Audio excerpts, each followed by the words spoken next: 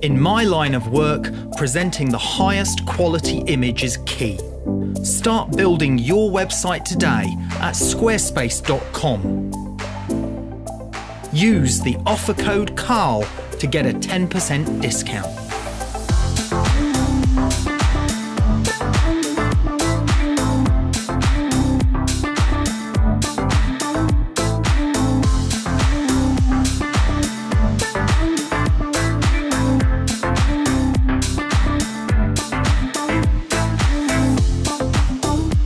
I'm Karl Taylor, and this is my Squarespace.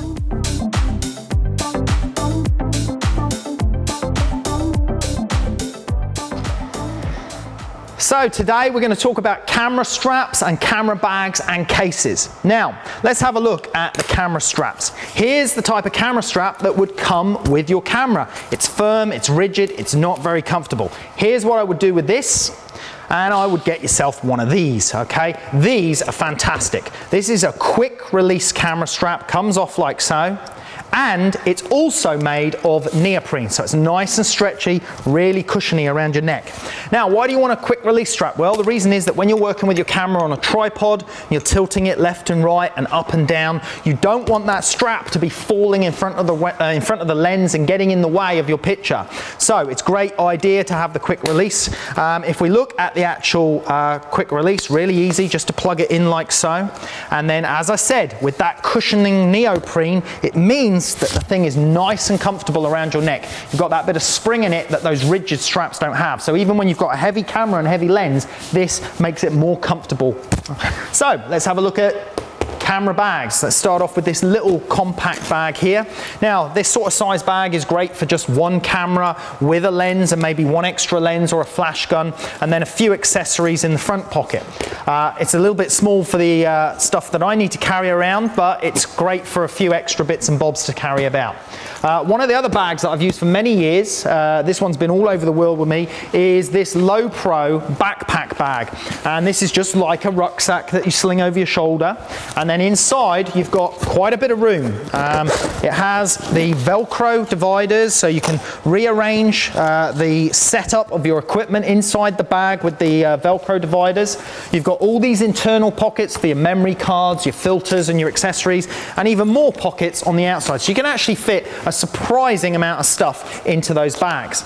Now, one of the disadvantages with this bag is that when you want to get the equipment out of it, you have to actually physically take the whole bag off, put it down on the floor and open it up. Now, sometimes when you're photographing in a really busy, hectic environment, you don't really want to put your bag down and leave it there. Or if you're working with wet sand or landscape and it's damp or rainy, you don't want to have to put your bag on the wet floor.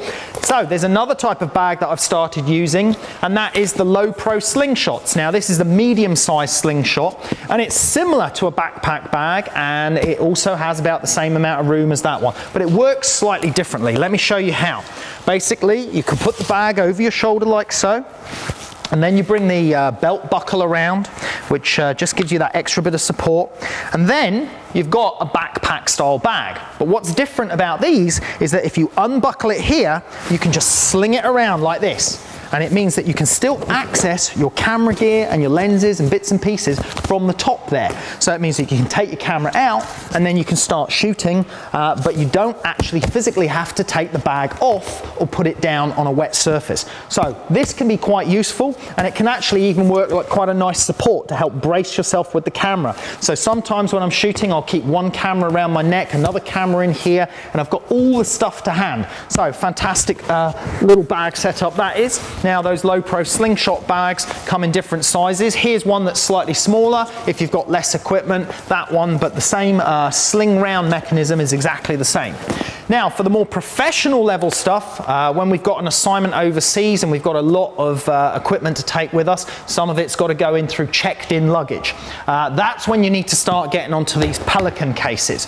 Now, you can see this one's pretty battered up. It's got security labels and airline labels all over it. This one's been around the world with me several times over the years, and it's still going strong, and these are pretty much indestructible. You've got all the room and the padding, put all your different equipment in. locks up like so. You've even got little sections here where you can put padlocks on to keep it secure, and the baggage handlers can throw this about and you can be pretty safe, or pretty sure that the stuff will be safe inside. Now, that one there is a little bit too big to take on as hand luggage.